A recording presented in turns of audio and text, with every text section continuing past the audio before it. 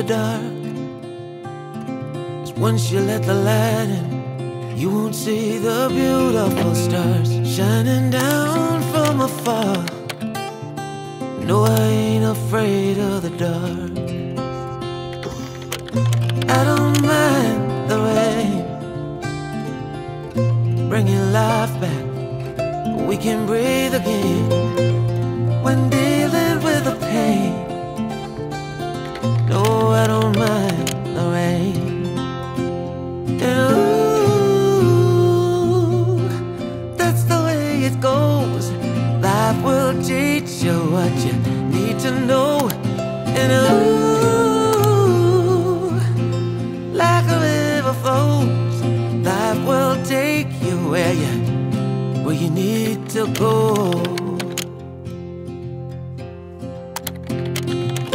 Getting old don't bother me,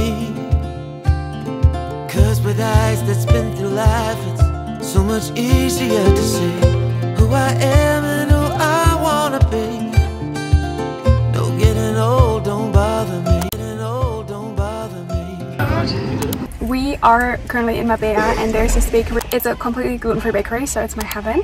And I've been so sad because I love celebrating fall and winter, and I love Dunkin' Donuts, how they do like Halloween kind of like donuts, like, you know, design them, and they have little monsters and faces and ghosts. And in the Spanish supermarket as well, you can buy like all kind of like pumpkin foam cookies and all that. And I was kind of sad because I obviously couldn't eat those.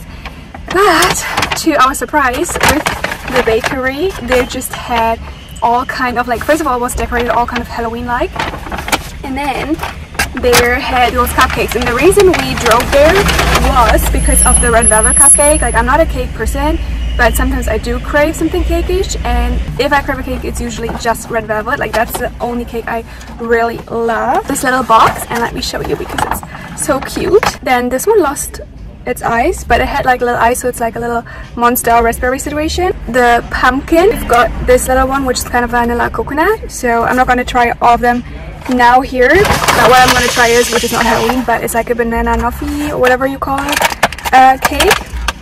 And I've been craving, like I said, once a year I crave like a creamy cake. So let's do a little taste test, and then we're gonna go to the beach. We are gonna play some games. We've got like an exit game that we still haven't done, and we've got it for a while. Oh, got it a while back. And then I'm gonna give you a rating later on for like the different cupcakes.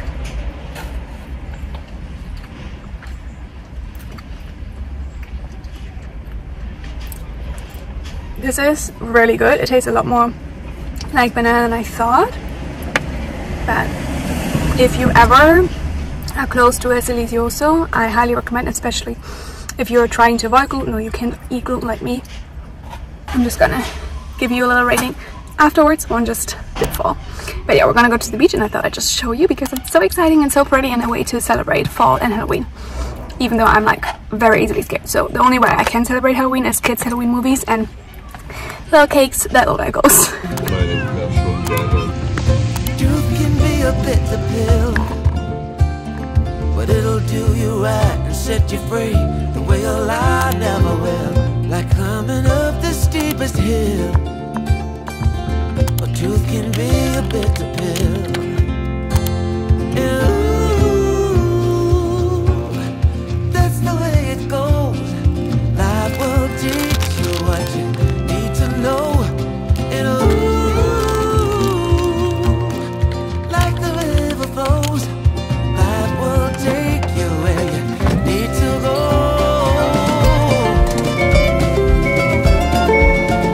Hey my love, it's time to go to yoga. I think it's gonna be really amazing. I do think it's like a sunroof kind of yoga class, but I'm really kind of nervous. I felt so much resistance today, even though like in terms of like practically what it is like the dream come true. I love a good yoga session, like a sunset yoga session on a rooftop overlooking the ocean. Like, why would I even ever feel any resistance towards that? But I just thought maybe it's relatable to share, because I don't know what it is. I get such anxiety. I get like trying new classes anxiety. I think it's just something that I have realized a lot of us do. I talked to my cousin about it because we wanted to try row cycle and she never went because she didn't want to go by herself. And I feel like it's such a weird thing, because why would we have anxiety to try a new class, to go to workout or whatever? I'm not the most comfortable in the gym and I'm working through that, but like especially like a yoga environment is always so beautiful and relaxing, even though it could be a challenging workout. But like just the atmosphere is usually very lovely and warm and welcoming. And here I am, like ready to go. Now talking about it, I feel like I'm like busy with the thought of how to get there, like what way I have to go, so it's fine. But like I definitely was thinking about canceling a couple of times just because I had like nervousness to go. I don't know if that's like an Asian thing, because I don't feel like I used to have that when I was like younger. But yeah, the gym anxiety, trying new class anxiety is real, and I thought to share that with you because I'm anyways going. I'm anyways going to take that class. I'm pretty sure it's gonna be wonderful. I'm gonna tell you afterwards. I think it's gonna be a lot of fun. It's gonna be a good workout. It's gonna be very, very beautiful. Maybe this is a little bit of a reminder, kick in the ass, inspiration to go to the class that you've been wanting to try but are kind of avoiding to go to, or like pushing out booking because there's a tidbit of nerves around it, or you feel kind of uncomfortable going by yourself. I'm gonna go now instead of procrastinating and missing the appointment, which will be crazy to do, and I'll update you afterwards. But yeah, let's go do the classes, try the new things.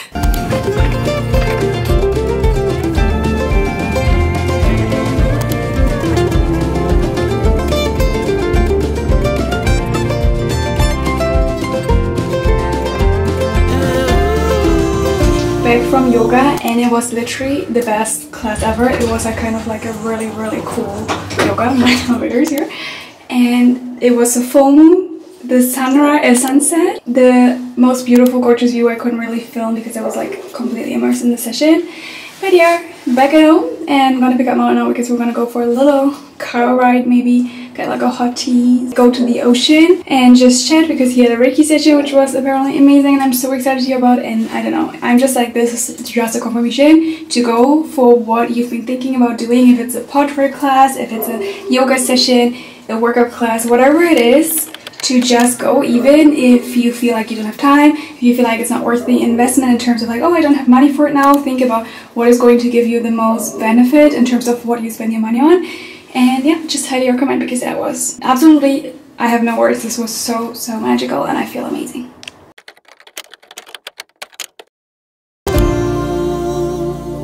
That's the way it goes. Life will teach you what you need to know.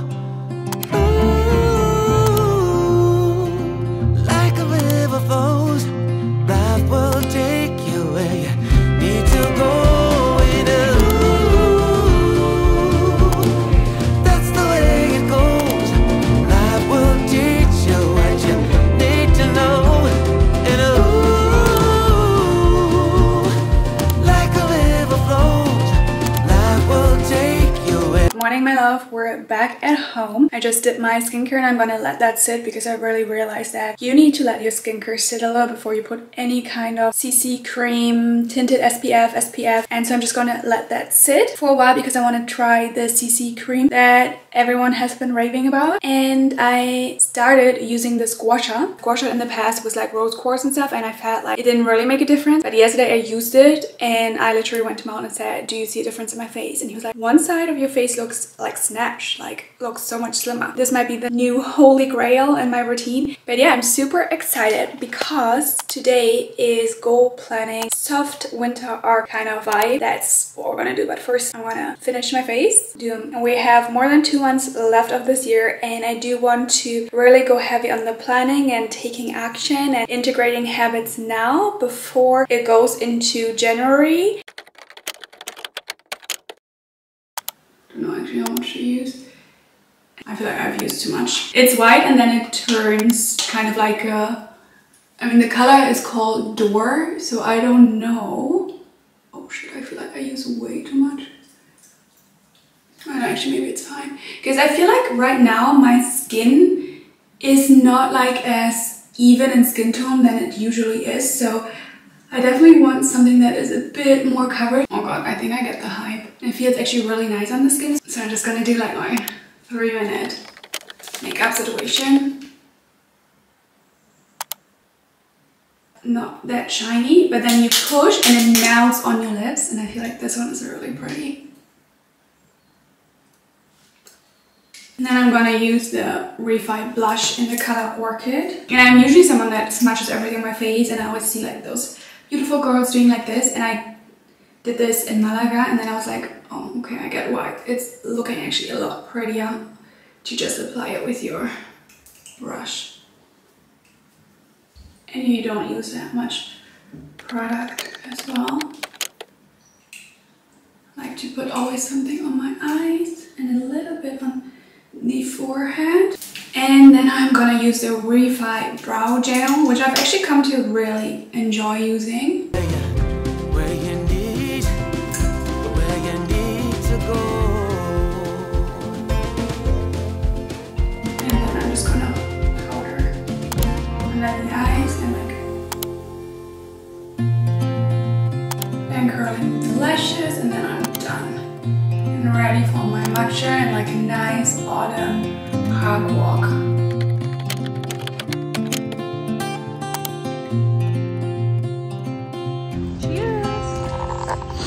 I ain't afraid of the dark.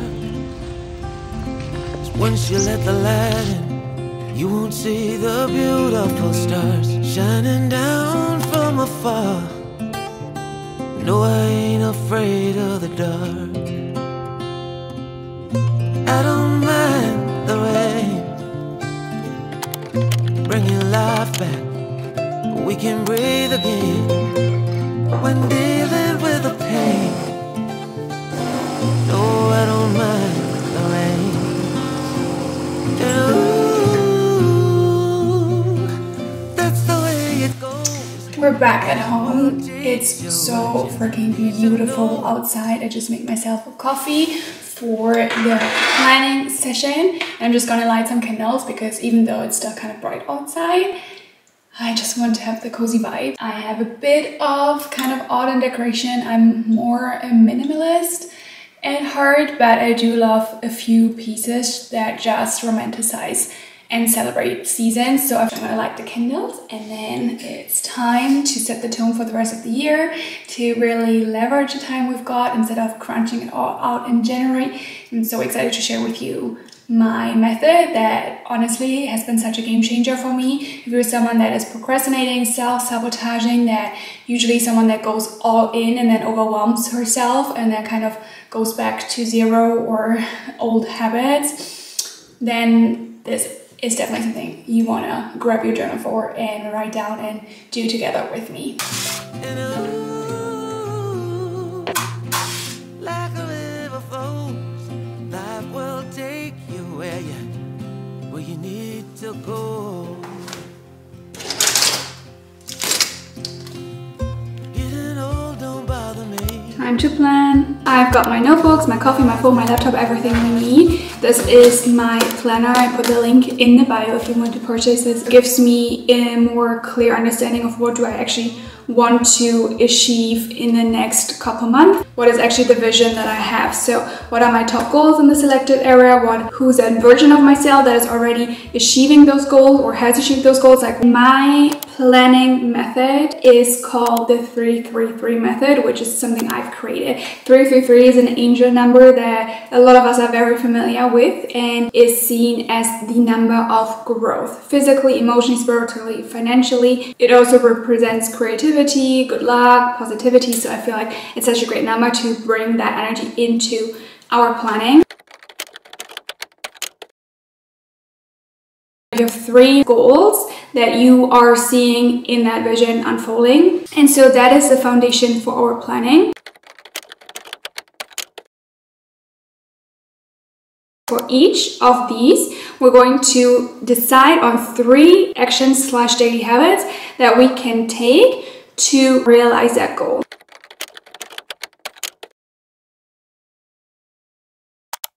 We have 3 months. So the first month, from each area, we take the first habit that we have the least resistance to, that we just determined, and put it into action. Make it a reality, make it our habit. And when the second month comes, we will add the second habit. So we have already 4 months done the first, and it's very achievable because for each area, it's just one small thing that you can do. And it's not a whole workout routine that's like 90 minutes long, but it's a smaller change, a smaller habit that we can take with the least amount of resistance with all the habits that we have come up. And then you guessed it, the third month we add the third habit, and by the end of the third month we have integrated 3 actions, 3 habits that really are connected to our vision, our goals.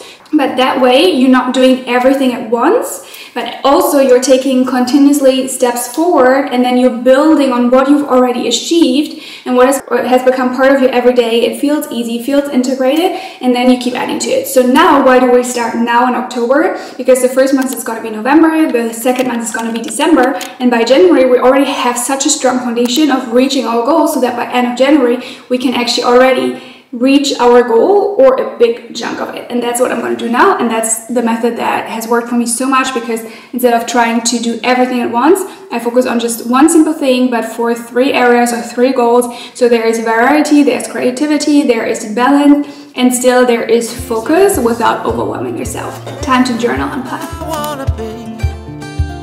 No getting old, don't bother me. Truth can be a bitter pill, but it'll do you right and set you free the way a lie never will. Like climbing up the steepest hill. But truth can be a bitter pill.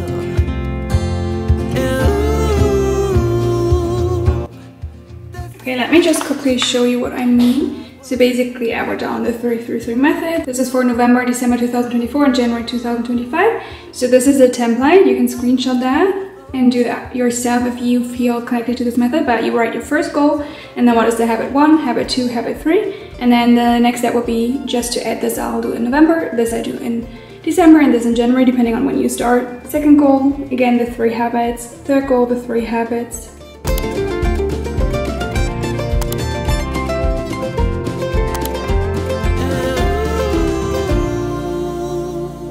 That's the way it goes. Life will teach you what you need to know. Like a river flows, life will. I'm done with the planning, and this took me literally, I think, 5 minutes. I would journal my vision and realize what my goals truly are. Like, that is what probably takes the longest. And then this literally took me, I think, 2 minutes to write down. So I decided on 3 goals that I want to achieve by January 2025 or by the end of January 2025, and for each I decided 3 habits. Now what I will do is make a list called November, December and January. So I'm gonna summarize the habits I will be doing in November, and I'm gonna add these habits also to December and add the new ones, and the same then with January, add the habits from November, December to January list, and then add on top the January ones. Builds it so much easier, and after 3 months you've got it really locked in and locked down, instead of saying in the first month I'm gonna do 10k steps every day, go hiking once a week and go to the gym twice a week. That probably is going to be very overwhelming. The smaller changes will have the most difference afterwards. And that kind of concludes the video today. I hope this inspired you to plan already now and to start taking action towards your goals now, and not just do New Year's resolutions in January, because that way you're already ahead on time and you create such a soft girl winter, supporting yourself, supporting your dreams, supporting your goals without overwhelming yourself and feeling like you have to crunch it all out in a month in January, and setting yourself up for success instead of setting yourself up for failure and disappointment. And I hope you loved this video. I send you so much love and light, and I see you next week, because one of my goals is to post every Sunday from now on. Bye!